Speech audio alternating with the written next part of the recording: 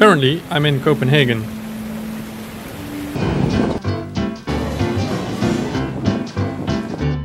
I love this place. Everyone here just seems happy. Everyone. The only problem is that I sort of forgot to book a place to sleep for the night. So I went to a Wi-Fi spot and asked the crowd for help. And this guy replied. But the weird thing is, he doesn't know or follow me, and besides this tiny picture, I have no idea who he is. But sure, sounds nice. So currently on my way to the apartment. We're kind of in a rush because he's leaving for a birthday in half an hour. And he seemed like a good guy. Hopefully it's not one of those catfish moments.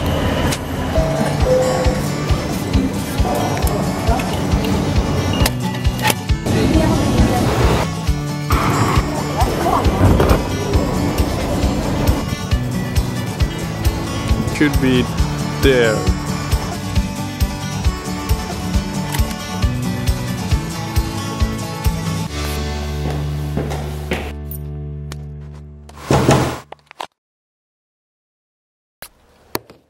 So Kenneth just left to his party and now I'm here all alone in his apartment and he gave me his keys so I can do whatever I want.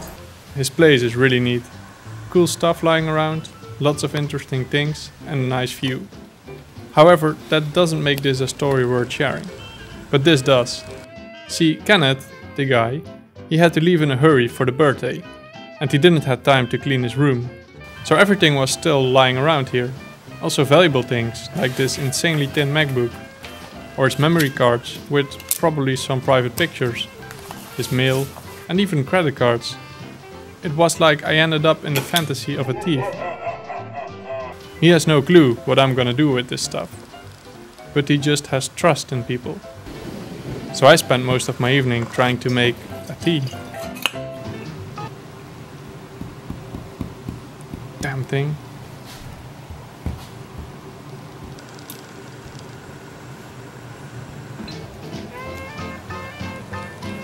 Finally, I flipped through some of his books, watched The Office for the 25th time, and went to bed.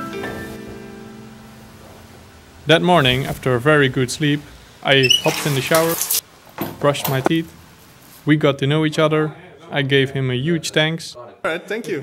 Thanks, man. And went home. What a nice guy.